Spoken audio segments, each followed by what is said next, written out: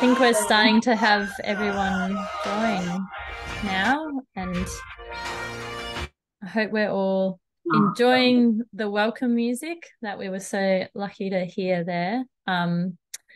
Welcome everyone to the webinar tonight. I hope that you're all looking forward to the event that we have for you.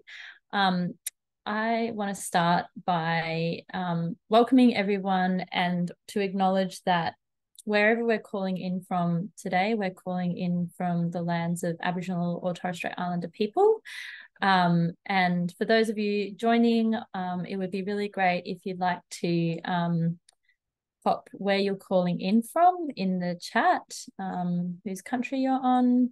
I'm calling in from the lands of the Gimoy, Wallabara, Yidinji and Yirrakanji people, and I want to extend my respects to their elders, past and present, and also to all of the different places we're calling in from all of the country that we're on, and extend my respects to that country and the people who are there, and also to extend my respect to any Aboriginal or Torres Strait Islander people who are on the call with us tonight, and there are a number of you, so extending my respect to you and acknowledging that this always was and always will be the lands of Aboriginal or Torres Strait Islander people wherever we are, and that sovereignty wasn't ceded, and that you know, our country is our country and culture go hand in hand. And so, you know, that's really what we're here to talk about tonight. My name's Lucy. I'm the director at the Cairns and Far North Environment Centre, and I'll be one of your MCs tonight. And I'd like to throw to Jono, who will also be here. Hi, so great to be with you all tonight. I'm Jono. I'm the CEO at Environment Victoria, and I'm joining from Wurrung, Wurrung country. Back to you, Lucy. Thanks, Jono. So we're really excited to be hosting the environment movements, you know, like referendum and environment webinar tonight. This is a shared event hosted by a group of different conservation councils and environment organisations from across Australia. And, you know, when you joined, you would have seen some of those names of those organisations at the bottom. And I'm sure there's many people from many different organisations all over Australia here tonight. We really want to acknowledge that as a national event, we've got people calling from the tip to the bottom of Australia, from coast to coast, from big cities to tiny towns, and maybe even places that wouldn't be considered towns, and acknowledge, you know, that Australia is a huge place with such a diversity of amazing country, people, experiences, and contexts, and really welcome who you are in the place that you are, and thank you for being here tonight. I'm going to go through a little bit of what to expect tonight and the agenda that we have first up. So that'll be popped in the chat now, but the way that tonight's going to run, Jono and I are going to do a little bit of context setting for everyone about how we got here, why we're here, and why this moment is important. We're then going to invite our guest panelists, who we're really excited to have on the call tonight to provide their insights to the moment that is the referendum on the 14th of October, and also to answer some of the questions that have come in before tonight, and as well as then going to a shorter question and answer from questions that you can put into the chat tonight as well. With that shorter question and answer, we probably won't have time to answer everyone's questions, but we'll be pulling up the ones that we can answer in the time that we have there. But hopefully by answering a lot of the questions that have come in beforehand, we'll be able to provide a lot of clarity for, you know, the information that people are seeking. And then we'll wrap up, and, you know, we will be sending some follow-up information with the recording and, you know, links to more information afterwards. So that's what we're going to do tonight. But it's really important also that tonight we're having a really respectful and meaningful conversation, because that's what this moment is all about. And so we do have some norms that we ask everyone to follow tonight, and they're going to be popped in the chat as well. It goes out without saying that we're all here to have a respectful conversation and to be respectful of everyone participating in this space. This is an opportunity really for all of as attendees and as MCs for us to listen and, you know, to really take in what, you know, the leaders who are on our panel have to say and share with us tonight. And we're really asking that, you know, we don't have, that we're really respectful in the chat. So, you know, we really want you to put your questions in there, seeking information and trying to understand better so that we can draw them out in the Q&A.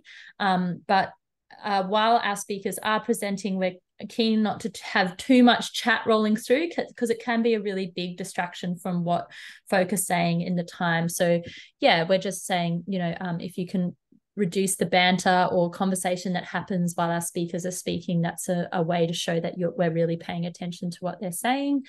And, you know, to be really explicit, if there are any inappropriate, disrespectful or discriminatory behavior in the chat, we will be removing people. So we're not going to be tolerating any discrimination in this space, and we're creating a safe space for everyone, and that's what that's about.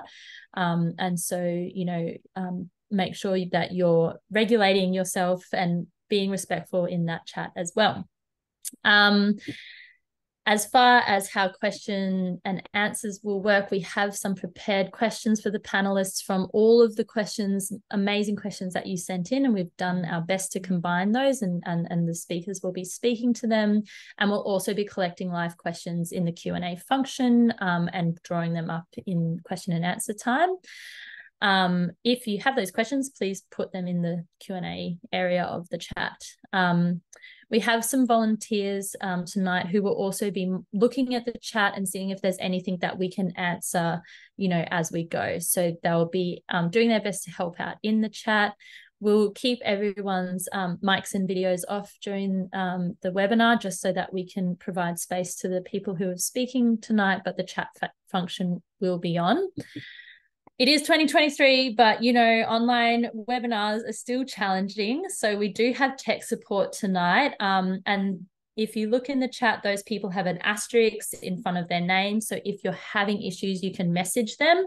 Like maybe you can't hear or see, or you're having issues, please just look for the person who's got a star in front of their name. They are our tech support tonight. Also, Sarah is our main tech person, so please look for her if you can't see the star.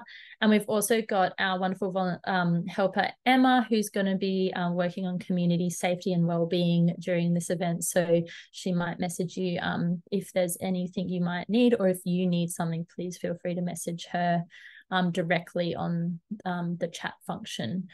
We'll also be sharing a bunch of links to web pages throughout the course of tonight. Don't worry if you don't capture them all, because we will send them in the follow-up email. So we will provide a bunch of information live tonight and also after the event. So that is all of the boring but necessary housekeeping. Thank you for respecting those guidelines and really making tonight a really beautiful and hopeful space, because that's what we want to create together. And I think, you know, before we go on, we are all here because this is a really big moment in Australian history, and whatever happens, it will be a big moment in Australian history. That's what referendums are known for. And one of the things that really has stuck with me is one of the quotes from the aunties involved in the 1967 referendum, who said, you know, if we had have known how big that moment was, we would have asked for more. And I think, you know, it's really interesting to reflect on that and making sure we're not missing anything in the moment that is. And I'm really excited that everyone's chosen to join tonight, because that means that you've chosen to make sure you're not missing anything in this moment. We know that there's a lot of complexity and nuance that exists in the context of this referendum. I myself, work on the ground with lots of conservation groups that include non-Indigenous and Indigenous people. And I think this has been a confusing time for a lot of people because there are a lot of narratives that are being put into the world and a lot of information that's conflicting each other. And tonight we're really here to help, lift the hood, I guess you could say, on the range of views that do exist, the progressive no and what that is, the more racist no campaign that exists, and the yes campaign, and really acknowledging that there is a difference between those things. That particularly for people working in, regional and remote and on the ground areas, it has been hard to access information as well. So hopefully we're reaching out to all our urban and rural areas. And that actually there is diversity in so many places in Australia because we are such a diverse country, and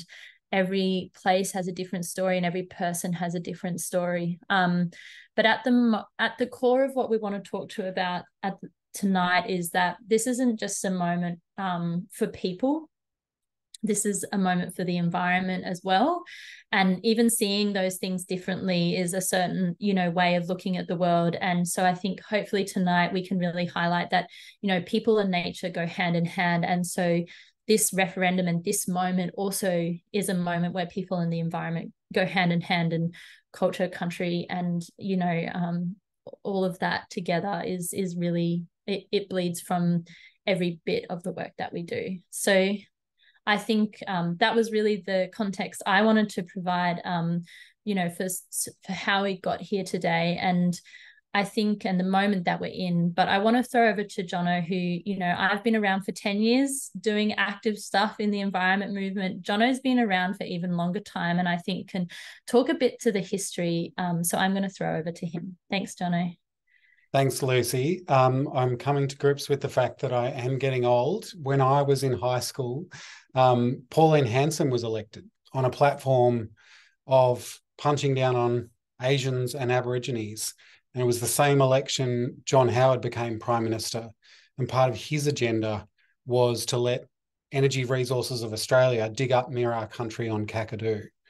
The proposed Jabiluka mine was a fight that brought together environmentalists and traditional owners in an iconic battle against big money and racist politics. And ultimately they won. Why I'm telling this story is because it's one of so many stories in the history of the environment movement where we have joined forces with First Nations to protect country, where a shared threat brought us together in common cause. But whilst ERA and John Howard were the villains of the day, they represented just the latest in a long line of greedy businessmen and politicians looking to make a profit with little care for those who they harmed along the way. And it's really important for me to remember that this thirst for land and resources was actually what drove the colonisation of this place we call Australia in the first place, that led to the horrific frontier wars, to the destruction of great rivers and grasslands and forests. And the horrible truth is it has never really stopped. For most of the last 2 decades, I've been involved in the politics of the Murray-Darling, Australia's biggest river system, the ancestral domain of over 40 nations. And in that time, global investors have discovered the Murray and its sophisticated water market. They've bought up huge volumes of water entitlements, pushing the price of water to stratospheric levels and making mega profits in the process. But in the meantime, First Nations like the Barkindji have seen devastating fish kills in the Darling Barker. We've all seen them in the news.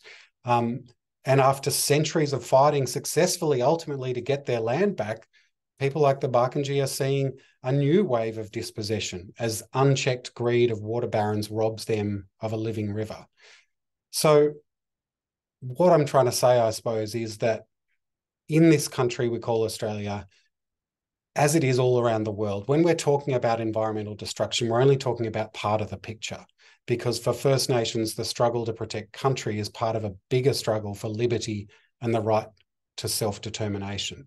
And so as environmentalists, I believe we need to support that struggle, not just when beautiful places are under threat, but every day of the year. it is a struggle that is absolutely connected and profound. So with that, I want to hand over to Josie Alec, a proud Kuruma Marthudunera woman, and ACF's First Nations lead. ACF is the national conservation organisation in this country. She's an Indigenous conservationist who's been involved in the fight to protect country all her life. And Josie, I'm really sorry, I did not ask you how to pronounce the name of your people and your country beforehand, so forgive my probable mispronunciation there, but lovely to have you on board today. Thank you. That's fine, Johnny. Yeah, and thank you everyone for having us today here on the webinar, and thank you everyone for being here. I'm currently up in Nullama country, in my country, in the Pilbara in WA, and I'd like to acknowledge my old people and all my ancestors and the young people and all of my mob here that I'm on this meeting today. So speaking about culture and environment, and I just want to tell you a little bit of a story. And if anybody's heard of Save Our Songlines, that was something that I co-founded with my niece, Raylene Cooper, who's now in court with Woodside. Got an injunction the other day to stop the pipeline Scarborough gas coming through. And from that very point in time of when we first started this campaign, it actually fell in my lap. There was a phone call. I had some people on my doorstep. We had no idea that the Scarborough gas was happening in such a big scale. We had no idea that there was going to be another fertiliser plant on the country in such a sacred country, over 1 million petroglyphs, telling, one of the oldest creation stories in the world that, connects all around the world.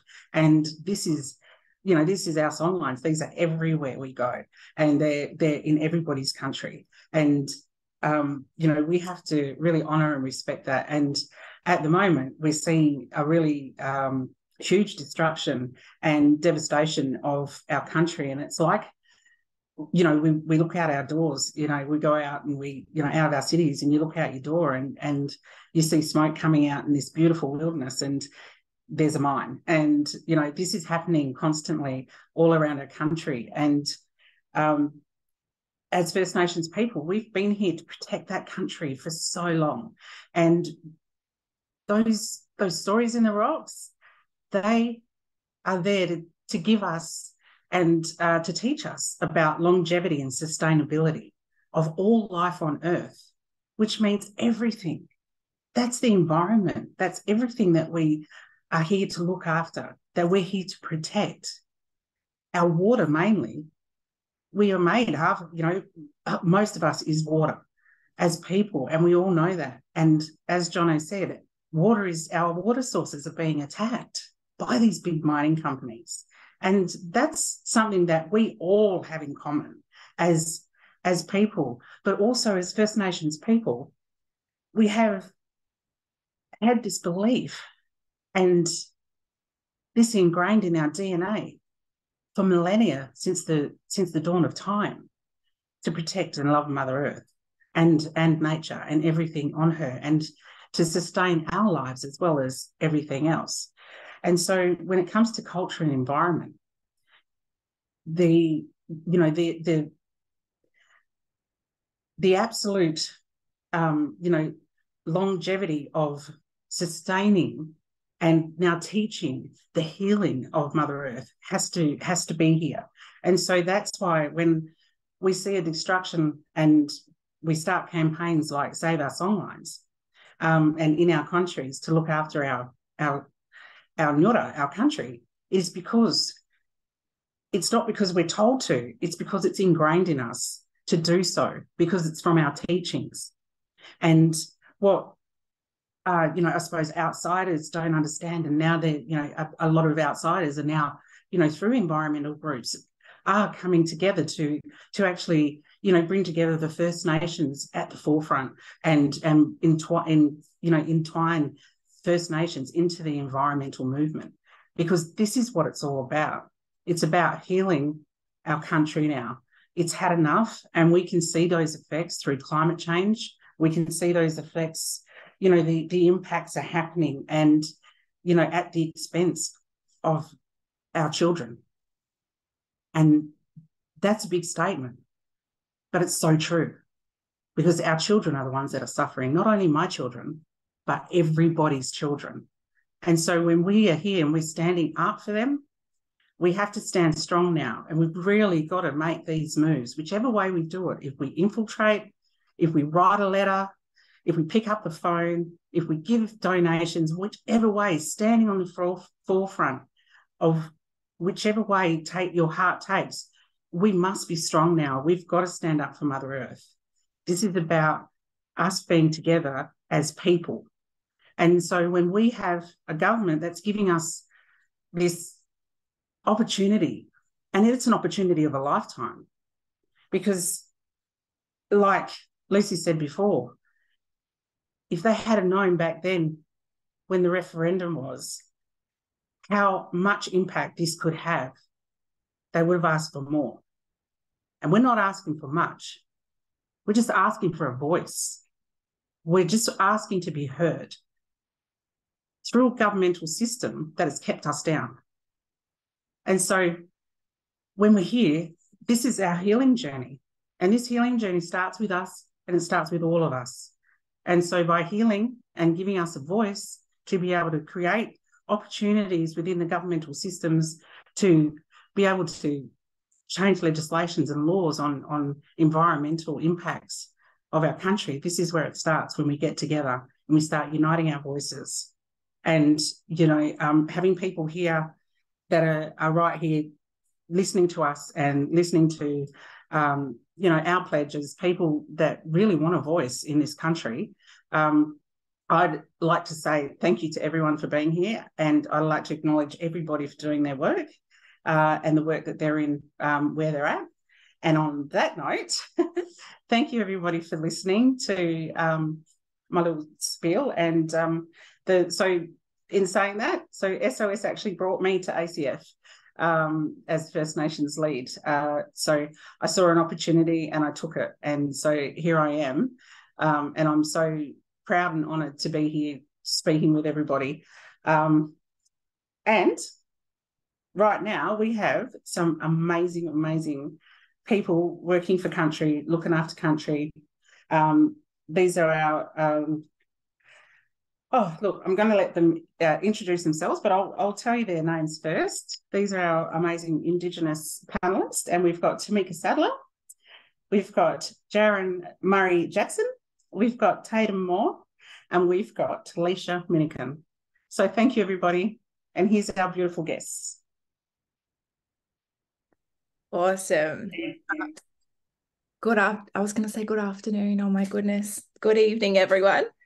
My name's Tamika Sadler, and I'm a proud Aboriginal, Torres Strait and South Sea Island woman with my Aboriginal connections here to Gubbi country on the Sunshine Coast. And yeah, thank you, Auntie Josie, for that beautiful handover and, sharing a little bit about your journey. And, thank you to you mob that are on the panel and other mob that are out here on the call tonight, having these big yarns. In the lead up to the upcoming referendum, there's a lot of big conversations that are happening right now. And, by having this here tonight is a way for us to be able to, create these conversations to our broader family and friends and, our communities. So, yeah, one of the questions that came up that a lot of, people sort of submitted was asking around how the voice can increase the power of traditional owners to protect the environment and have an influence on the decisions that affect environment and climate. So to give you guys a bit of context around the work that I do, I'm a First Nations justice campaigner in GetUp. So we work on a variety of campaigns, from fracking in the Northern Territory to cultural heritage protections to, stopping deaths in custody and things like that. And, I guess with the upcoming referendum and so much mis and disinformation that is out there, I just want to say, you know, our mob have been here thriving for over 60,000 years. And that's a legacy in itself that all of Australia should really be proud of the oldest continuous culture. And it's right here in our backyards. And, you know, we are so welcoming to, you know, everyone that is able to live and breathe and learn and visit this beautiful, you know, vast majority of nations. And so, yeah, traditional owners and our mob have been leading, you know, the climate movement since climate change has been, you know, a topic of discussion for decades now. And, you know, the thing that really resonates with me discussing, you know, how mob are always talking about how when country is sick, we are sick. You know, I say everybody has the access to clean water. That's our birthright.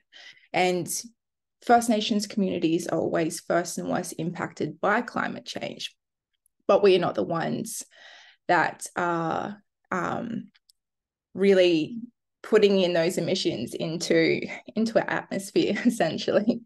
And so, yeah, I've been working on the Don't Frack the NT campaign for almost 9 years now. Since I left high school, I was a volunteer with Seed Mob and a bunch of other climate organisations. And, you know, my background is in environmental science. And, you know, through the last decade, we've seen Origin Energy have fracking licenses in the about 90% of the Northern Territory. And, you know, it was the power of people and community to put that pressure on Origin as a company that, you know, traditional owners in the Northern Territory were able to essentially stop Origin Energy from exploring those fracking licenses any further. But in saying that, you know, we've sort of got a new enemy in town, which is Tamboran Resources. And they're a company based over in the US that has access to a mega fracker. So it's the biggest fracking machinery that we've seen, and it's currently already set up in the Beetaloo Basin, and they've started, you know, exploring the different licenses that they have. So Origin Energy pretty much had too much pressure from, you know, the public and community for about a decade now, and so they ended up selling their fracking licenses to Tamboran Resources. But it's the fight that, you know, our mob and traditional owners have been doing for years. In particular, a beautiful elder and auntie from the Garawa and Waywurru tribes in the Beetaloo Basin, Auntie Maria Pyro.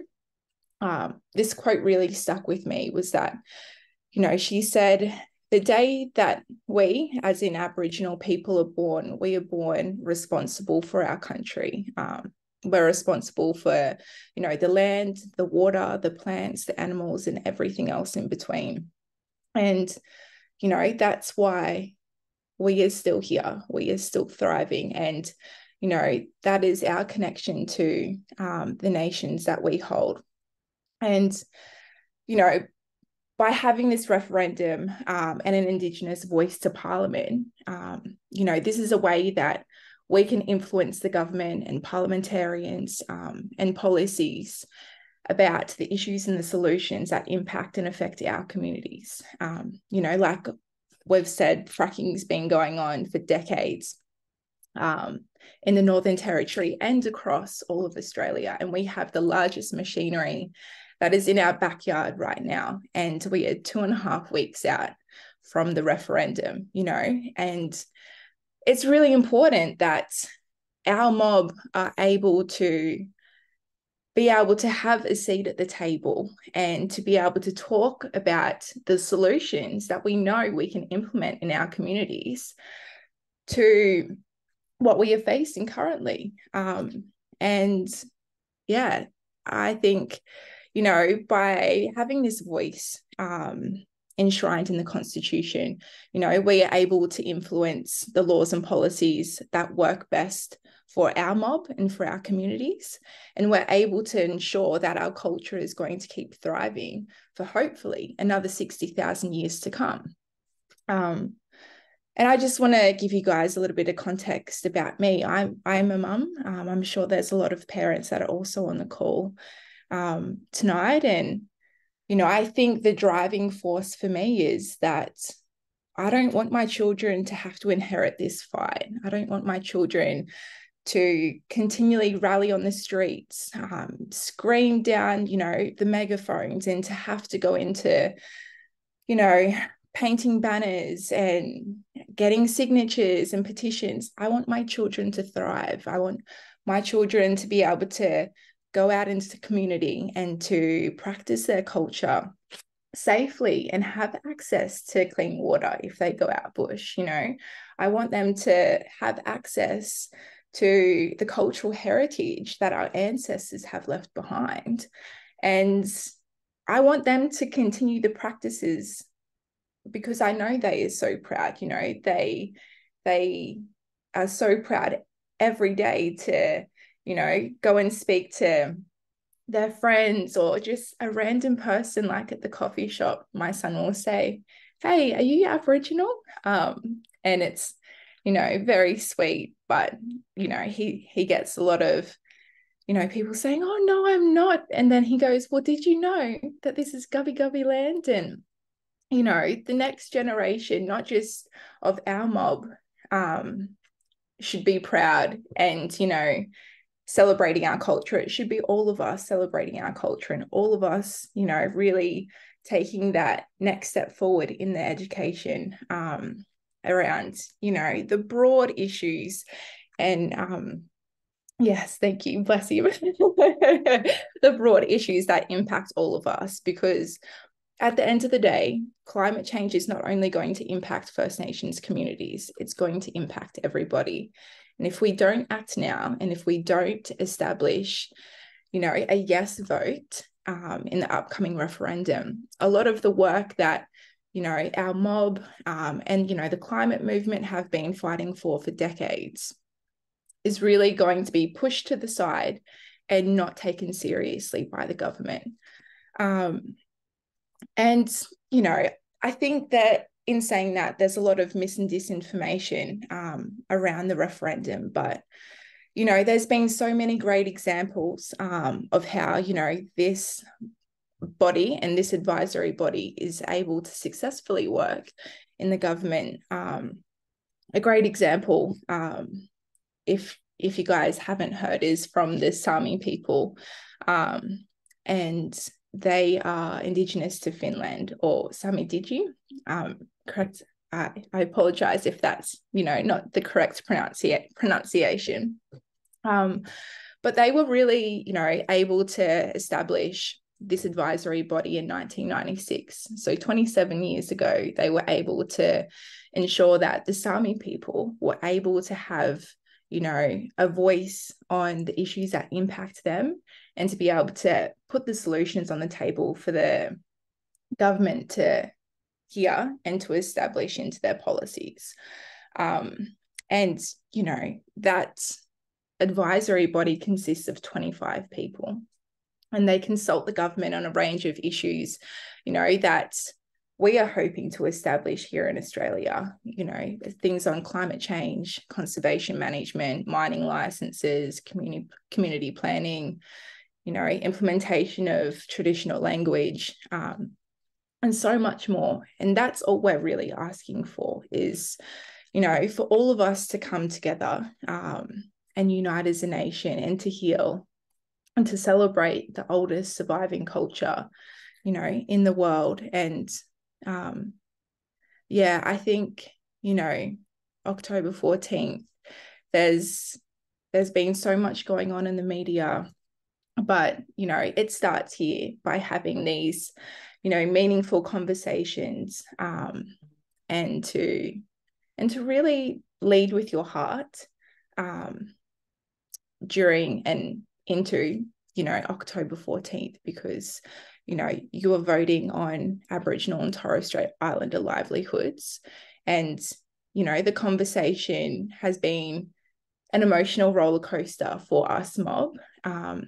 But, it's about time that we're able to finally have a seat at the table and to have, all of our elders be able to advise and to give solutions that, we know what works best in our communities, and what works best in my community might not work best in somebody else's. And by having this body, it's a way to establish a greater change for the next decade. And, we're calling on the Labor government for a greater change for all of us, not just for us right now, but for the, generations to come, because the outcome of this vote is going to impact the next decade of work that we're all, so passionate about and that we're all striving towards.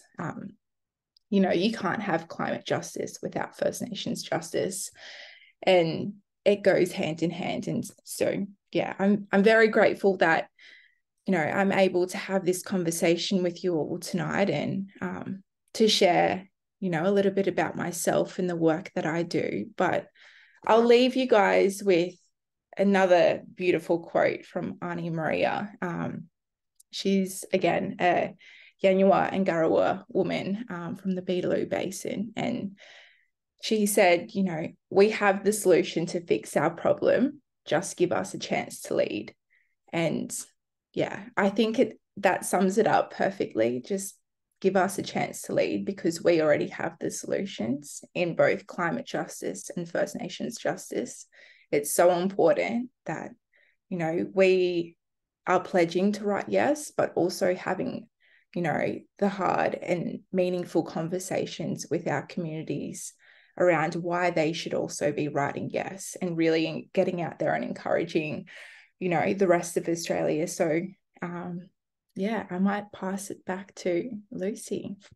Thanks so much, Tamika. And as you were speaking there, I was imagining, that it's past October 14th. We've had the referendum, and, we've established this, grassroots representative voice that's really working. And so I think what resonated for me in what you said is that children can be children.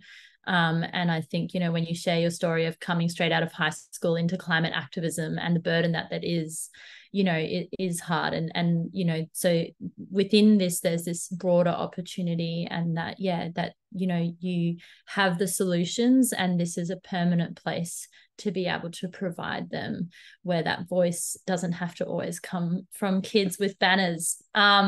So thank you so much for sharing, and there's a lot of love coming for you in the chat. I'm going to pass over now to Djaran, our next speaker, and I'll let you introduce yourself. Thanks, Djaran. Hello, everyone. Firstly, I'd like to acknowledge Wurrung country, where I'm tuning in from today, and acknowledge their elders past and present. Thank Jono, Isabel and Lucy for organising this event and giving me the opportunity to speak to you all today. My name's Djaran Jackson. I'm the reserve seat holder for Wurrung on the First People's Assembly of Victoria, which is the voice for Victorian First Nations people. I also have strong connections to Yorta, Wamba, Barapa, Dhudhuroa, Waywurru, Wergaia and Wiradjuri. The last 3 years, I was an assembly staffer working in engagement, and then early this year I decided to throw my hat in the ring for the Djaran reserve seat, and I was lucky enough to be selected to represent them on the treaty table. We're fortunate in Victoria, as Voice, Treaty and Truth have been well underway since 2016. Auntie Jill Gallagher, who was a treaty commissioner, travelled around the state to see how we should go about treaty. Then in 2019, the First People's Assembly of Victoria had their election. 32 members were elected, 10 of which were reserved seats for traditional owner groups with formal recognition from the state, like Djaran. The rest were elected through general elections across 5 regions: Metro, Southwest, Northwest, Northeast and Southeast. From 2019 to 2023, the first round of members had the task of creating the treaty foundations. They created the Treaty Negotiation Framework, which is the ground rules for negotiations, the Treaty Authority, which is the independent umpire who will oversee negotiations, and a Self-Determination Fund, which is a fund to level the playing field for traditional owners when they start negotiating with the state. They also called on the state for a truth-telling commission, because everywhere we went, we heard from community there can't be treaty without truth, which saw the creation of the Wurrung Justice Commission, the first truth-telling commission in the country. The Assembly had elections earlier in the year, and we, the members who have been elected, will be negotiating the first treaty in this country. It's important to note that there'll be two types of treaties in Victoria. So there'll be traditional owner treaties, because every mob's different. Gunai Kurnai's treaty down in Gippsland will be very different to Wurrung's treaty in central Victoria, because our land's different and our people are different. Traditional owner treaties will cover things such as land, water, language, culture, and more. And then the other type of treaty is a statewide treaty, which is a transfer of power from the state, from the Victorian government, over to us as the First Peoples Assembly, which will allow us to make laws and policies for First Nations peoples on things that affect them in matters such as justice, health, education, housing, and more. The Victorian government have realised that what they've been doing for Indigenous people the last 230 years isn't working. They know you get better outcomes for Indigenous people when you listen to Indigenous people. More so when you give control to Indigenous people, which has enabled us to action all three elements of the Uluru Statement of the Heart: voice, treaty, and truth. Some other states have started similar processes, but Victoria is a few years down the road in our journey, and we're already starting to see the benefits, which is one of the reasons why I'm voting yes. Having a national voice would be a start for mob in other states who don't have that voice and representation. When you create a strong Black institution focused on the same goal, you see real change and real self-determination. Sure, the voice is only an advisory body, but it's the first step in the right direction. I'll go through a little bit of what Djaran gets up to now. So in 2013, the Djaran Clans Aboriginal Corporation entered into a native title settlement with the state of Victoria. Our recognition and settlement agreement was an important milestone for Djaran people and the Victorian government, as they now recognise us as the traditional owners of this country and acknowledge the history of disbursement and dispossession that has affected our people. It also provides us with some legal rights to practice culture, access and use our land and resources, and to have a say in what happens on our country. The agreement gives Aboriginal title of some of our traditional lands, including the right to actively manage country. The agreement is an important starting point for the self-determination of Djaran, and we will continue to build up the structures and processes that will enable us to make the most of these rights. Since then, we've created our Dalkinyaja country plan with goals for strengthening Djara or Djaran people, cultural practices and customs, cultural heritage, bush tucker and medicine, riverways, rivers and waterways, land, self-determination, traditional owner economy and joint management, which gave birth to strategies like our climate change strategy, renewable energy strategy, and forest gardening strategy, which all ties back to caring for country and the environment.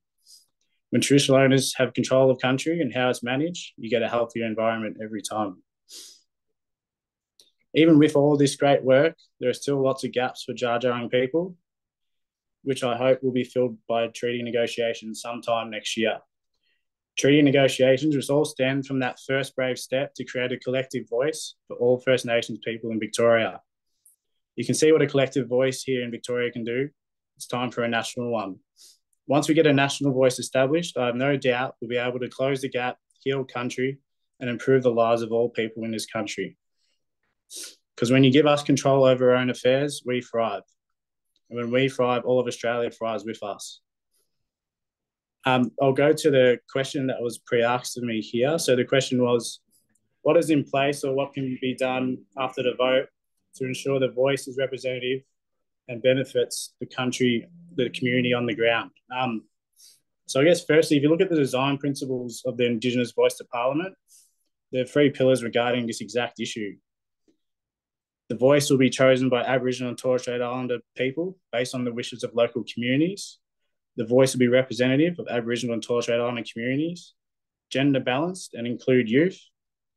The voice will be empowering, community-led, inclusive, respectful and culturally informed.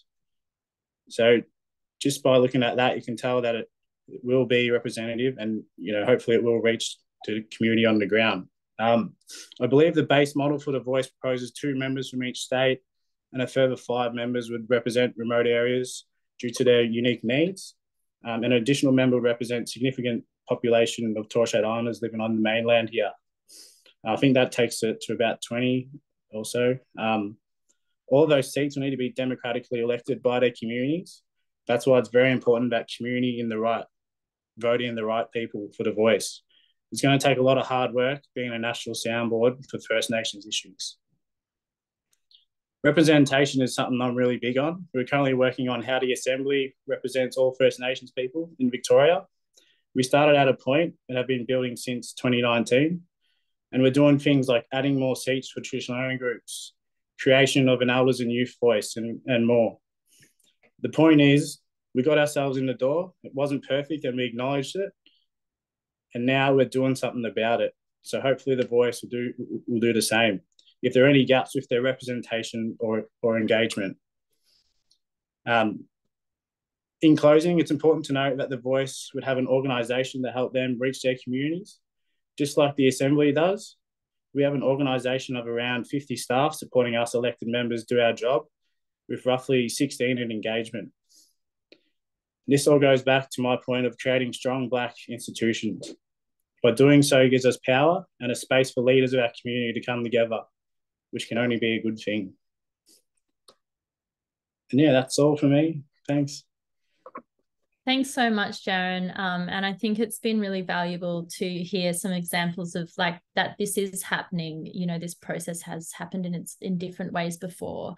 And I think, what you really sort of ended with there with, describing that, on October 14th, we vote yes or no for the concept. But one of the good things about doing the hard work to get it right afterwards is we can continue to grow it and form it as we, work through the challenges that will inevitably come. And I think that's a really important thing to share. And I'm really glad you've done that today.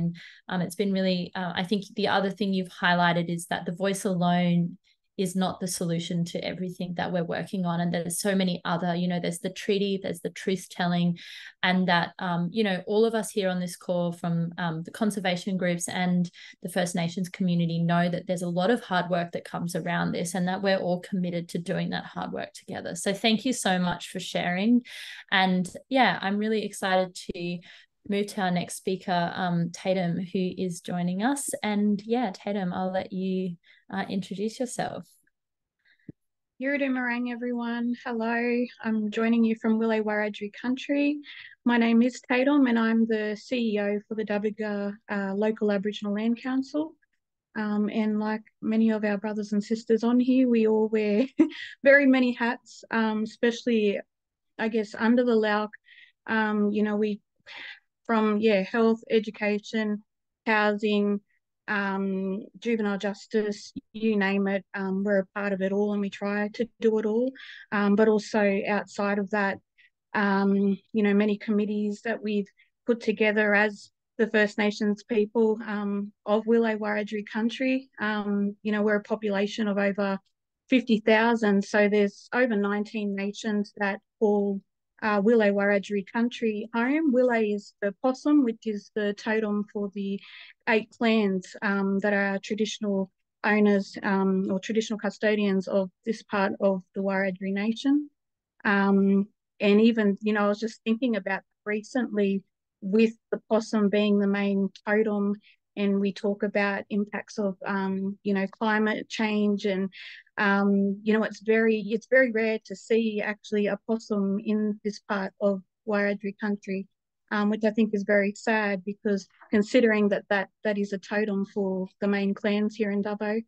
But yeah, I saw the question there, just thought I'd jump straight into it. But there was a question that came through and it said, how does the voice affect land sovereignty? And for me, I think, if we look at, or even thinking about the word sovereignty, it has many different meanings. But for me, sovereignty in that spiritual notion is, our kinship connections as Aboriginal people, that goes back 65,000 years.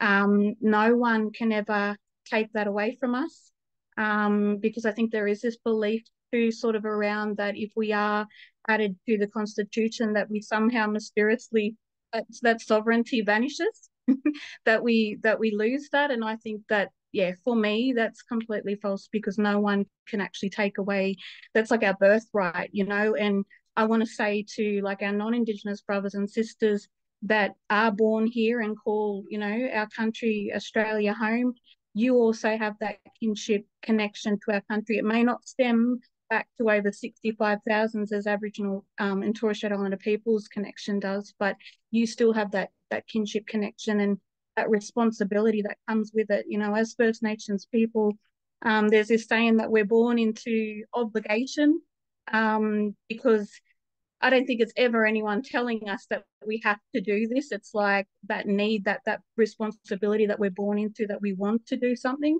no matter what it is, that we want to be a part of it. We want to fight for the rights of our people and caring for country. So yeah, for me, that I just thought, yeah, hopefully I've answered that for some people, but I just think that, you know, for us, if the referendum is successful in terms of how the voice will affect land sovereignty, I think if anything, it even empowers it, because again, we're going to have a voice, which is somewhat giving us that little bit of power, right, to have a say on how we care for country and the policies and the laws and the things and the decisions that have been made on our behalf for a very, very long time, and we've never ever been included, but yet we suffer the consequences of those decisions that have been made on our behalf when it comes to devastation, you know, rainforest devastations or the mining and fracking and affecting our waterways. There's stories from my great grandmother. She talked about when she was a little girl and how the rivers were clear. You know, the water, they swam in it and you could drink straight from it.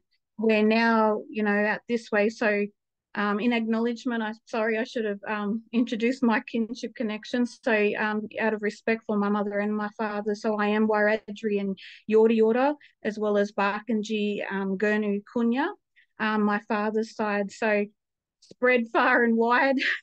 And, you know, we're seeing the impacts of what's happening in all those parts of the country. I remember, John, when we had a yarn earlier, we were talking about the rivers, you know, out at Wilcannia, and seeing the devastation. We saw the fish that, you know, rose up, and it was like thousands of fish that were dead. And it was like, it took that to sort of get, you know, the government's attention, where our mob out that way have been screaming out and marching and fighting for country for a really, really long time, where all of that could have been avoided. Hence, if our voices, you know, were somewhat being listened to. So on the side of everything else, again, I'm a mum as well, and I have little ones. And I guess, as Sister Girl was saying there earlier, Tamika, you know, we don't want our young ones having to fight this fight in the future. I'm being told by my elders is, you know, even when I've asked them if they've wanted to speak or share their thoughts about, you know, especially considering things like the voice. And a lot of them have even said to me, it's like, you young fellas turn now, you know, it's like the baton's been passed on, because they've been fighting this fight for a really long time. And now they are tired, you know, and they do feel burnt out. They may not show it. They still get up, stand up and show up.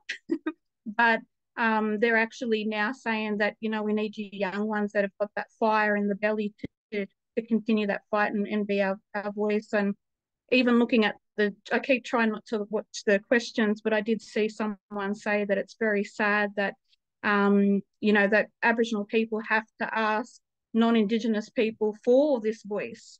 If we had been given a voice, say, over 100+ years ago, how different things may be right now. You know, even when we think about women's rights and well, the most recent one was, you know, being you know, lesbian or gay marriages, and just the fear that stemmed around all of those things. And we know that the voice, I feel like, is that chance to really heal and unify our nation. But something powerful happens when our people are actually part of the conversation and they're a part of the decision-making tables. And I think Brother Boy was a perfect example there, Djaran, when he was saying some of the things that they're been able to achieve and what they're working towards down his ways, you know. So, and we're seeing that across the country. There's a lot of different communities that, you know, are working, I guess, you know, with their traditional custodians, their elders, the people from community, but even their local governments, like, that are listening, working together towards the same outcome. And I feel like that's what the voice is for us, is that chance to really have a say on the things that affect us, and the way that things are rolled out or implemented. And I feel like moving forward, we truly can, you know, see a positive difference. So what's been happening obviously isn't working, and it's a chance to try something like different and new. And it is a little bit scary. I think change is scary for anyone. Really, you know, nobody really likes change, but this is a good change. And I think that we shouldn't be afraid of it. And I really want to encourage everyone to support it, and really trust your heart and be critical of all that misinformation, disinformation that's out there, because there is a lot of fear and scaremongering that's happening. But yeah, that's pretty much from from me. But I just wanted to, really share the importance that by having the voice, I think that as far as caring for country, will have so much of a difference moving forward. If anything, you won't need so many groups and stuff, you know, trying to look after and fight for the environment, where we can continue to look after it, but be like nurturing it, and not have to fight against mining or, you know, fracking and cutting down rainforests. For me personally, I also think that being able to have a say on legislations, I know just for out my way, you know, there's been things where certain scar trees have been cut down and we don't find out until years later because they're on a farmer's property. There's nothing that states that they have to get permission to cut that tree down because, you know, they own the land. So those are the types of things I feel that if we're able to have a say on, you know, different legislations and policies, that we will see those changes implemented. And that's all we're asking for is a voice to be able to have that say. No veto. We don't get no special, nothing special or anything different. It's just having that say, being that advisory body. No power, no veto. We don't control funding. It's just simply that, offering that advice, and that they have to listen, and there's somewhat that accountability there as well. It's public, and if they don't hold up their end of the bargain, then all of Australia knows about it and sees it. So I think that's the best part of it, and that's probably what scares the coalition or the coalition. Sorry, but that's what it is. It comes back to that accountability, and no one wants to be told how to do their job, right? So I think that's where that fear and everything is being delivered, because at the end of the day, they don't want to be held accountable or told how to do their job. So that's me. Thanks, everyone. Thanks so much, Tatum. And it's, you know, it's interesting to hear healing coming up, you know, from when Tamika spoke to when you just spoke then, and that, you know, that it is unfortunate that the process that we have where, you know, non-Indigenous Australia will define what happens in this moment. And this really is a moment for healing, because our whole population can offer an opportunity for that voice to be permanent and to be there.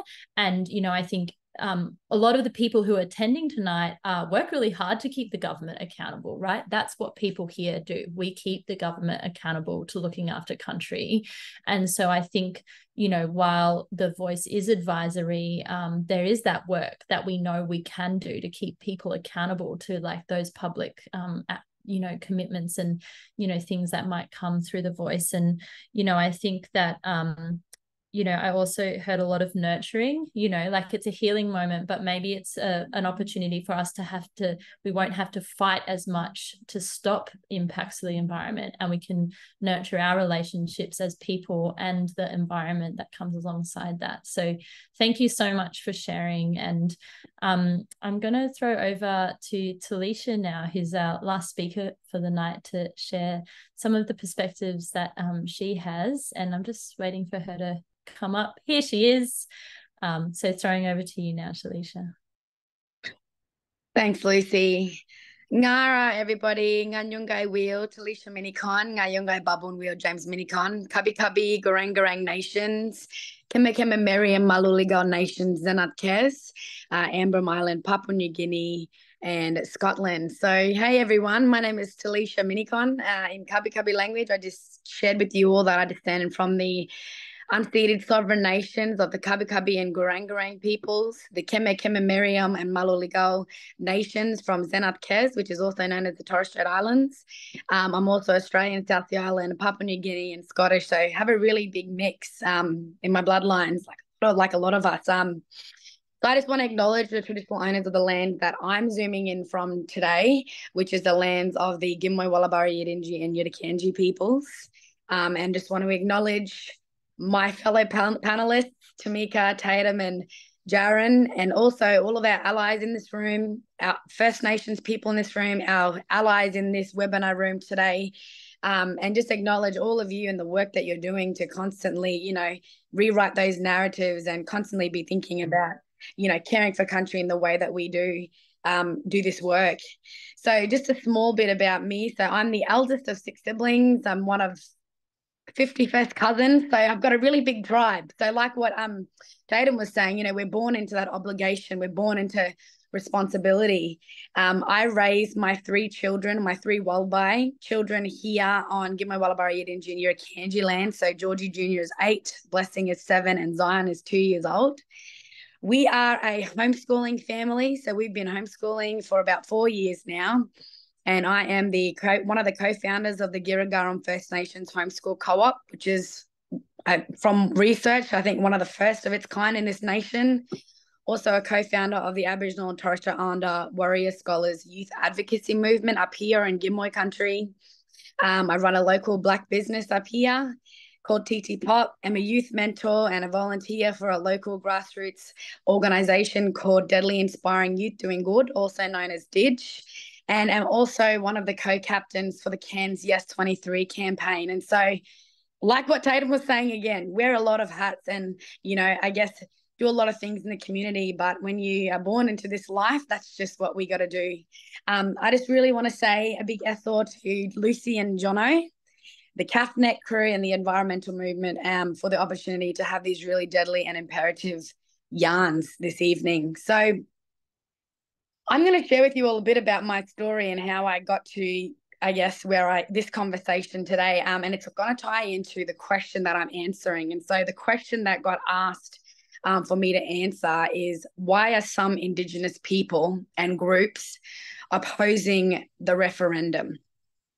And so before we get started, it's important for you to know that I was initially a no voter about 18 months ago, a very hard no voter. I had a lot of run-ins with a lot of my family that were yes voters.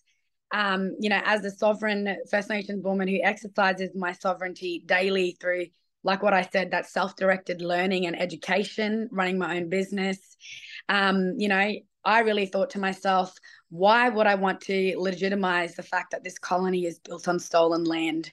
And so, quite frankly, for me, because of this country's history, I just couldn't bring myself to trusting the government, and a lot of you know our history and know, the dispossession and the disconnection and the discrimination that happened for First Nations people. And as I was going back and forth in my mind and in my thoughts, I felt really heavy about it. Like I know a lot of First Nations people are feeling, just from personal conversations that I've had and even just conversations that I've seen online. And I was wrestling with it. And my grandfather is turning 80 in January. And when I was yarning with him, he was saying, well, look here, bub.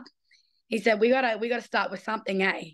He said, my mob, my elders, and he's talking as an elder, and he's saying his elders, we've been working for this for a very long time. And, we've been in the trenches for, First Nations justice for hundreds of years. And he said, but it's very important for us to continue taking those steps forward. And so my grandfather was saying, I'm going to vote yes. And I believe that it's something that we should have had a long time ago, but we should be working towards that now. And so that really started to shift, I guess, my heart posture. And then I was yarning with a couple of my aunties, and, you know, they were just talking. One of the questions I said to them was, if we said yes, would it mean that we're giving up our sovereignty? Would we be going backwards?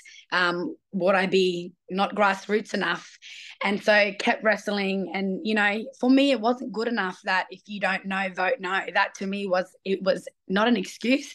It wasn't good enough. And so I started on this really deep dive into, you know, trying to understand what this country was going to be doing in October the 14th. And, you know, read Megan Davis's book and Thomas Mayo's book and listened to the TED Talks about the Uluru Statement from the Heart. And then my auntie, Larissa Minniecon, said something to me, and she said, you know, as mob, as black fellas, we have this tension when it comes to what's going on in this country. And she was talking about, you know, how we understand and we know our history. And, you know, just to give it context, my dad only went to grade 5. Was not allowed to have any resources, wasn't given a pencil in his classroom, wasn't given paper. And so, you know, having those barriers, thank goodness that's not like that anymore. But having those barriers in terms of the education system, and she was saying to me, you know, the voice, it's a continued step in the right direction, something that we've been fighting for. And she was talking about, you know, look at where we've come from as black fellas since the 1967 referendum. You know, we've got black university graduates and First Nations homeowners and First Nations business owners. And then she related it to myself as a First Nations woman who is, you know, writing our own First Nations curriculums for our young people now. So really leading in terms of educational sovereignty. And so, you know, I know that not everyone is able to do this, but the thing is, sorry, my fan's going crazy here. My voice is a bit dry. I know that not everyone is able to do some of the things that my family and I get to do, but the thing is, we can't be what we can't see. And so, you know, when I think about, you know, when it comes to educational sovereignty, you know, we as First Nations people, it's important for us to be learning about, you know, the history of this country, but also learning about how to care for country and look after our country. And you know, that's one of the biggest things when it comes to First Nations education with my children. One of the core foundations of what we do is that caring for country concept. And it's something that I know when I went through 12 years of schooling in the colonial system that I wasn't afforded. There was not really anything in regards to educational sovereignty, anything in regards to looking after country, caring for country. And, you know, I grew up here in Cairns, and so there's black fellas everywhere up here. But going through a Western system and not really having that opportunity, when I graduated, I thought to myself, you know, later on as I had children, this is something that I can't afford. My children have to be connected to their country.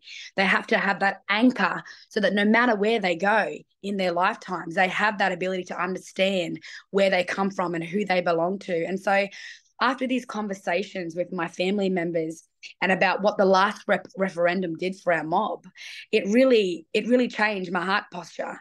And so, you know, I know a lot of people are talking, or there's a lot of those hesitations because it's going to take away these, I guess, questions about, is it going to take away our sovereignty? Is it going to make me not grassroots enough? Is it going to do this and do that? But, you know, I guess for me, sharing tonight really is to share with you that there are mob out there, mob that are exercising our sovereignty every single day through our educational sovereignty, through business sovereignty, you know, through, you know, like what Djaran and them are doing down in Victoria and what Tatum and them are doing and Tamika and that's exercising our sovereignty. And so, you know, I share these thoughts with you because for me, I believe that our country, we're in a place where we've got that pen of purpose in our hands right now.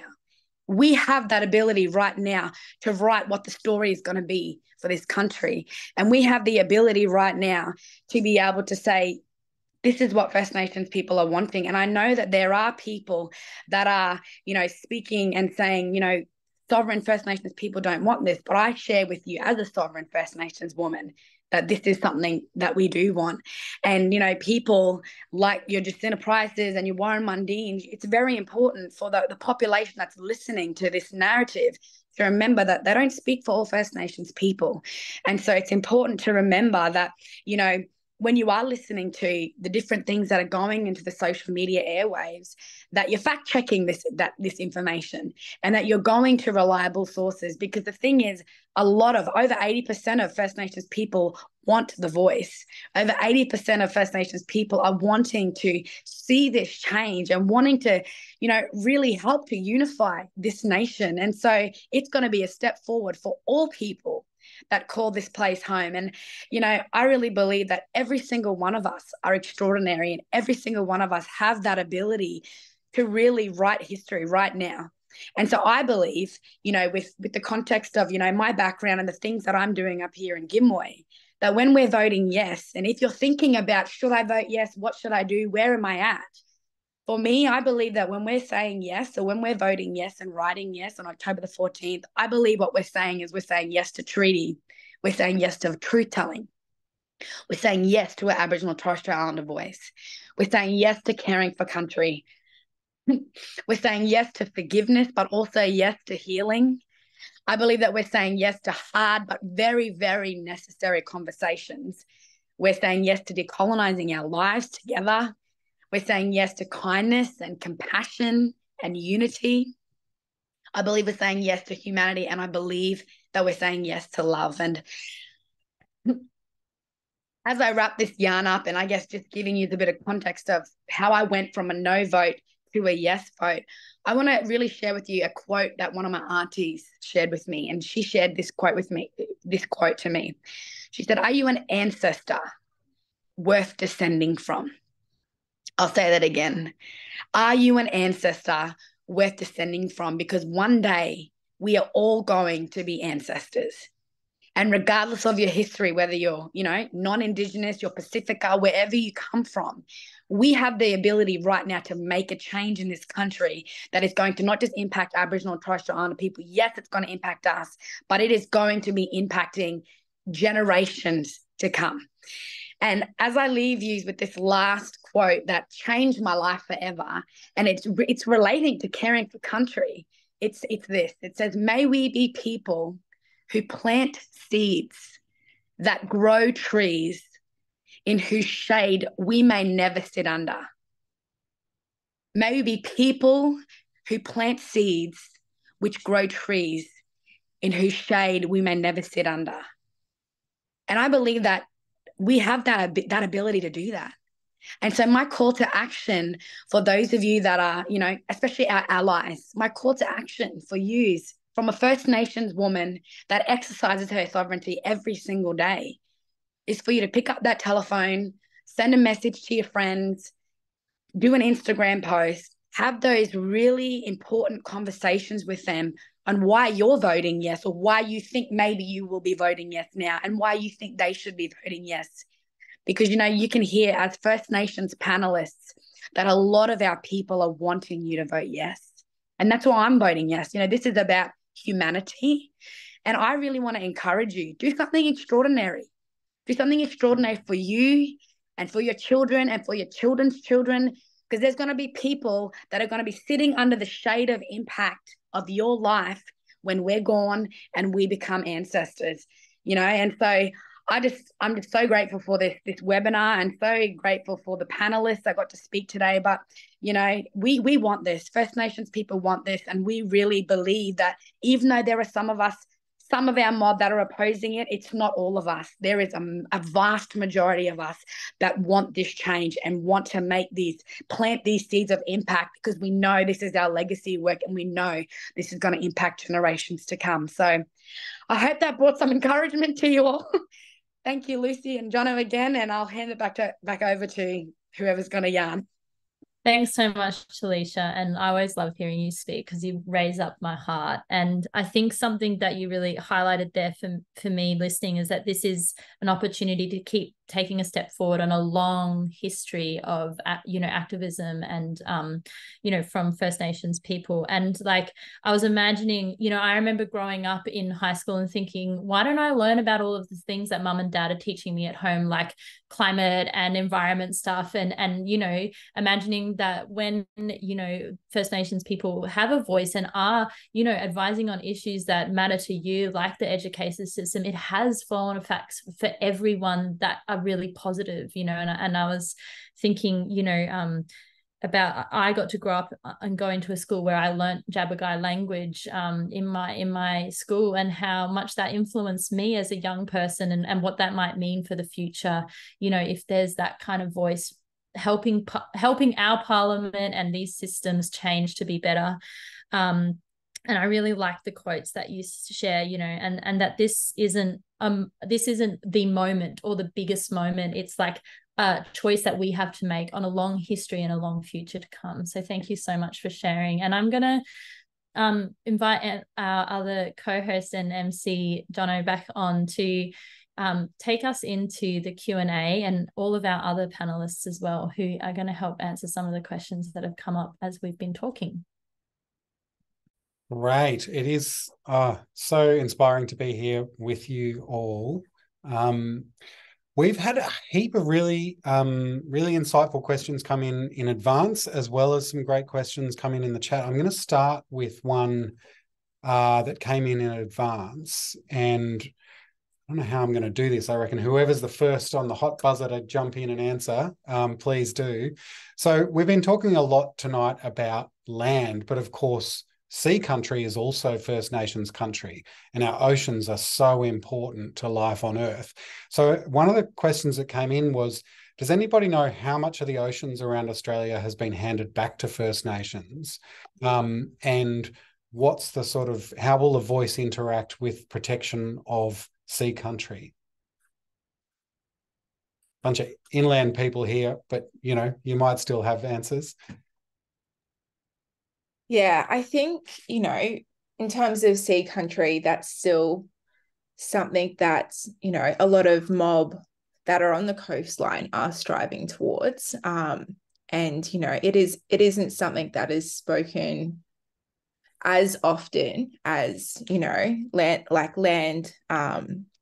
rights. But I think as well, you know, when we sort of talk about the context of country, it's not just land that we're talking about sea country, but we're also talking about sky country. You know, the constellation in different parts of, you know, our nations hold a lot of our dreaming stories, you know, from our ancestors, and you know, creation stories of, you know, our nations as well. So I think that's something that's, you know, a conversation that is still happening. But I think, you know, in the broader context of climate change, that's something that a lot of our mobs are working towards, because, you know, as we've seen, you know, sea levels are rising, and it's not just in the Pacific, it is happening in the Torres Strait. And then, you know, as well with light pollution impacts, you know, turtles being able to safely come on shore to, you know, lay their eggs. And then, you know, that also distracts the hatchlings from, you know, what has been ingrained into their species for thousands of years, you know. So yeah, I think it's a conversation that, you know, we need to speak more of, especially around sea country, and also sky country too. Thank you. Did anyone else have anything to offer on Josie? Yeah, I actually think also you're right, Tamika. That's there are also a lot of groups. I know in the native title over here in WA that there is no water or sea country involved in any negotiations or anything, but it is now, you know, there are different groups coming up and, you know, looking out for the ocean. There are different environmental groups as well that are getting together with First Nations people to look after sea country, especially whales, and, you know, turtles or sea life. So it's really important, because the attack on our water and our sea, you know, our fresh water and our seawater it's real and it's happening. So yeah, there are things popping up all around Australia that are protecting sea country, and people are getting together to do it. Good sign. We've had a bunch of questions come in a similar vein around really how will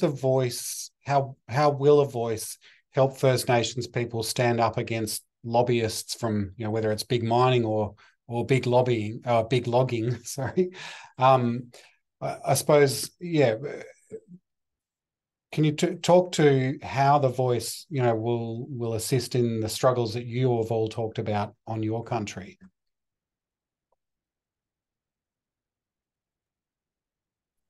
Yeah, I think, just to go quickly, I don't want to take up, time, and I want you guys to be able to speak on, your own experiences. But by having a voice, we're able to hold the government accountable for the false promises that they share, especially during election time.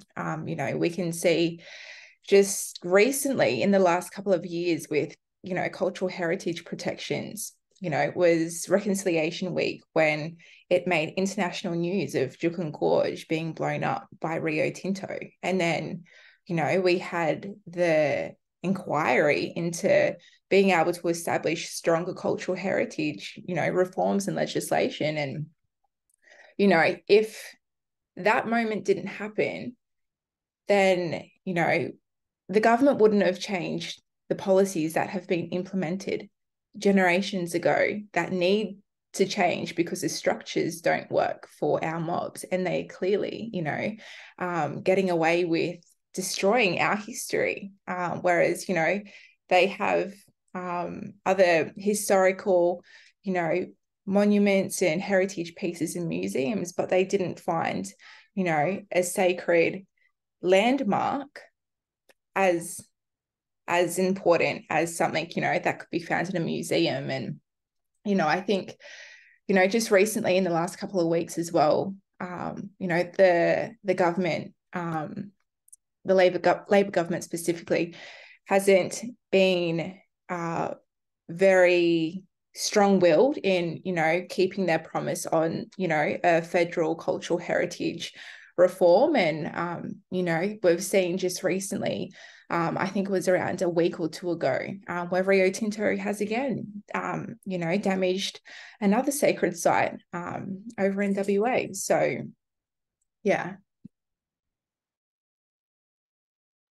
I guess like my view on like the lobbyist sort of thing is like hopefully we get strong black powerful leaders elected to the voice, and their voice would overpower those lobbyists' voice. There'll be a structure there that these strong leaders will be appointed to, and they'll be able to go into Parliament and have yarns with people hopefully before lobbyists do. So that'll be powerful in itself.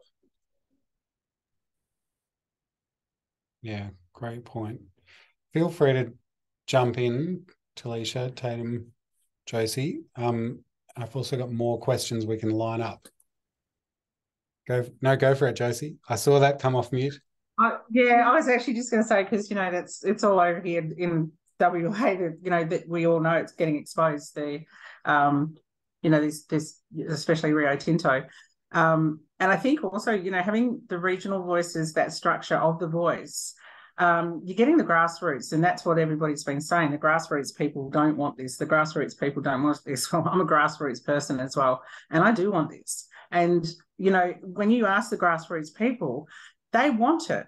They actually want somebody to have a voice for them in Parliament or somewhere that they can express what they want to say about their country. And that's the bottom line. And this is where our voices have been stopped. Our voices have been stopped by legislations. They've been stopped by ticks of, tick boxes, slashes of the pen, signatures signed away.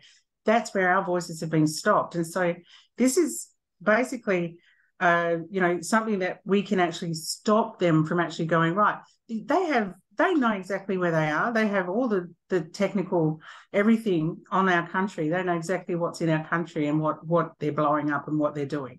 And so there's no excuse for them to be actually doing it and then saying sorry afterwards. So the time is now for us to stand up, and this is where we need this voice. We need to be infiltrating that government, and we need to be telling our story from where we are, not from where they are. And that's what the voice is going to do. This is what the voice is going to empower us to do. And that people don't realise that, this is not about a yes or a no. This is about protection of country and people. And that's what the bottom line is. We get to that, and it's our hearts, and this is where we have to go to. We've got to go, get our voices there. And unfortunately, in the past, we have our old people have struggled. They've struggled those barriers, the language barriers, the reading and writing barriers, all of the barriers that have been put in front of them. Now we're strong, and we've broken through every single barrier, and we're ready to talk. We're ready to have a voice. And so this is our chance, and this is our time. And those things like Children Gorge, they can't happen anymore. And with a voice, I am 100% that I'm going to be one of the ones that's going to be there telling that grassroots person who's talking to us about what I want for the country and what I want for my family. And I hope everybody else does too, because that's what it's going to do to us or for us. Yeah. Thank you. I want to take a slightly different question. Somebody talked about the importance, obviously, the important role that elders play in First Nations culture and communities and decision making. And a question I think came up about, well, if you have a range of age groups represented in the voice, how does that happen whilst also respecting the special role and authority of elders? Djaran, I wonder if this is an issue that's come up in the Victorian Voice First Nations Assembly. Yeah. When Auntie Jill was going around in 2016, the community was saying, there needs to be a voice for elders somewhere in this First Peoples Assembly structure sort of thing. And there wasn't one set up from the get-go, so we had to sort of hit the ground running. And in 2019, we set up an interim elders voice, I think, or maybe it was 2020 actually. So there was 2 co-chairs who were assembly members, and it was their role as an interim elders voice to travel around and engage with all the elders across the state and see what that structure, how they want it to shape and look, and how they wanted it to interact with the assembly. And so we had our recent elections, and then we have new elders voice co-chairs, and now they have all the data from the last 2 or 3 years of engaging with elders of how they want that sort of elders voice to be shaped. And so now we just sort of need to create it. It's going to take a while to figure out, how exactly it's going to work with the actual chamber and everything. But we're hoping that'll be set up over the next 6 to 12 months. It'll be sort of like a formal structure within the assembly, and it'll give advice on things. And when we start negotiating, we'll ask it for advice as well. So, yes, exciting stuff. And we'll also do a youth voice, which would be sort of similar, but it won't be as much of a formal structure. So, yeah, if that makes sense. Yeah, great. Well, I just had a slight echo. I think we're just about out of time for questions. Did anybody else want to just add to that last question or make any additional remarks before we make a wrap? I was just going to speak to that, just after Djaran was saying, and I think, every community is different, but I think even with the structure of the voice is that if our people in our communities, if they're able to elect or choose that person, and when we talk about elders, I know there's some clans where, there might be a sister girl and she's only 35 and she is the last, living or descendant because, all their old people, they're too old and they've got a lot of health issues. We have to think, our people, life expectancy, we're lucky to live past 55. So we're seeing a lot of young people that are actually being asked by their elders to step up and be an elder. And this could be in different forms from, welcome to countries and whatnot. So, again, I think it'll look different, but it comes back to each community where if they can physically choose the person to be that grassroots voice to be that representative for their community to speak on the needs and the wants and the concerns. So, yeah, that's my hope too. It has to... it's hard, like I said, especially for Dubbo. I said, we've got 8 clans that are traditional custodians, but over 19 nations, that call Dubbo home, and we all have that strong connection. So it's just, I can see the concern and the worry around that, because they're like, how can one Aboriginal person be the voice for everyone? And we know you can't. And even, you know, that's another thing that I think is on the line a lot too. They were, so isn't there like 11 Aboriginal people in federal parliament, but we have to remember that they only represent, you know, their constituents who elected them. That's how they got there. But also the parties and whoever they affiliate themselves with. And the higher they get, I think there's somewhat a disconnect, right, between the people on the ground and the higher that they go up. That there's just so much, that so much that gets lost and doesn't get heard in between. So I feel like the voice is going to fill that gap. You know what I mean? It's going to be that connection, that nothing gets lost, and that we are being heard. And like I said, and it's all out there in the public. Everyone hears and knows about it. So it's not going to be just swept under the rug anymore, as it has been for generations. Thank you. I just wanted to lastly add as well. Sorry, Jono. Just lastly, in terms of like, you know, the question about the elders and that, I think it's important to remember that First Nations people are relational people. We're not transactional people. And so when it comes to, you know, elders and young people and everyone in between working together, it's, I guess, based on the foundations of relationship and working together to see an outcome that will better all of us as a community and a collective of people. And I'll just say one more thing as well. One of my aunties, or in some of the narrative therapy work that I've been doing, they said that there's something that they talk about in terms of working towards a change. And the quote is that we need to be people that walk into the future looking backwards. And it's not saying that we want to negatively dwell on the past, but that the history and that, you know, the things that have happened in the past, it helps to shape and inform our future and better our futures. And so, you know, when we're listening to our elders and we're relating with our elders, it's helping us to be able to make decisions and, you know, really, I guess, help to better our people. And I think there was also some questions in there about, you know, is the voice going to help with wind country and sky country and all that kind of stuff. And I think that it's important for you to remember that this is all a work in progress. It's not going to happen overnight. It's going to take time, and this is like a succession plan working for a legacy.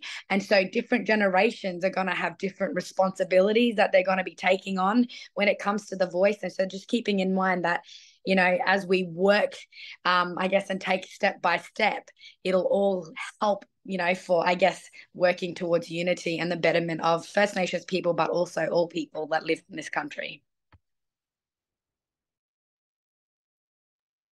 Thanks so much, Talicia. And I might just jump in there because I think we've come to the end of the time we had for our Q&A. And thank you to everyone who put questions in, because it's really important that they're heard. I want to thank all of our speakers so much for joining us tonight, taking the time out of your busy lives and your family lives. And it's so great to see some family joining us too. You know, it's your leadership and your openness to coming to moments like this that make us all stronger as people. And we're really happy that we could be here sitting together tonight. You know, I think what we've heard tonight, that there is diversity in First Nations community on the referendum, and that mob from progressive exists, and, you know, as people should be respected. But leaders from across the nation and across our movement and by majority are asking us to step forward together, hand in hand, to have a moment of healing on October 14th and to make that a moment of hope. And tonight, what we've highlighted is that there are opportunities that exist through the referendum for both people and country. But like everything, things that matter take work and commitment from all of us. And so, you know, it's not just about showing up on October 14th and writing yes. It's also about sitting together after that day, like we have for many generations now, to, you know, to do the hard work to make sure that the voice works and to grow and learn from the experience of having that. And I think, you know, while First Nations people will lead that growing and learning, it will take all of us, you know, as allies and, you know, people together supporting that to succeed. And so, you know, I think you've really, everyone's answered some really awesome questions for us tonight, and that we are seeing the broader climate and environment moving, supporting a yes approach because of these, these larger impacts that the referendum has. But it is yes to truth-telling, it's yes to treaty, and it's yes to voice. It's not just yes, to one thing here. It's a yes and so much more. So I think, we also had a call to action that comes here, which was like, we would like everyone to really think deeply about how they're going to vote on the day and write yes for all of the reasons that we've heard tonight on October 14, but also to talk to your friends and family. And like, I hope that everyone right now can write down 3 people that they might be able to have conversations with. And it's not necessarily just about having a conversation where you go in and like, I'm going to convince someone to vote yes. But what we're talking about is having really meaningful conversations about what this moment is for our hearts and for our healing as people and for the country that we call home, whether and for the ancestors that we want to be. Yeah, and I think there's some links that will be posted in the chat, that will help you to, link in with some of those opportunities, and we'll also be providing them in the email that we follow up with. And I'm just going to hand over to Jono to talk a little bit more about looking beyond the referendum and to wrap us up for tonight. Thank you. I won't take much more of your time, but there was one final question that came through in advance that we really wanted to answer, which was, how can people continue showing solidarity with First Nations beyond and outside the referendum? I think everyone here has given you lots of tips on that tonight. Stand with your local mob, join local campaigns. It's not just about voting yes in a couple of weeks' time. It's about the broader struggle. I'm going to pass on 2 great resources that I think will also be popped in the chat. Passing the Message Stick is a source of evidence-based communications advice led by First Nations people to build support for that bigger transformative change. There's a website, lots of great things you can you can learn about how to talk about this stuff in a way that empowers First Nations people. And then another one is Talk Black, again run by and for First Nations people. It's an online platform dedicated to reclaiming our shared history, to truth-telling and building people power. It's got podcasts, it's got videos to keep you informed and ways to take action. Again, we'll share the links. Great way to keep informed and keep active. Thanks so much, everyone. I'm saying goodbye now on behalf of everyone. I'm coming to you from Wurrung Wurrung country. Wherever you are, you're on First Nations country. Respect that and go well tonight. Thanks, everyone.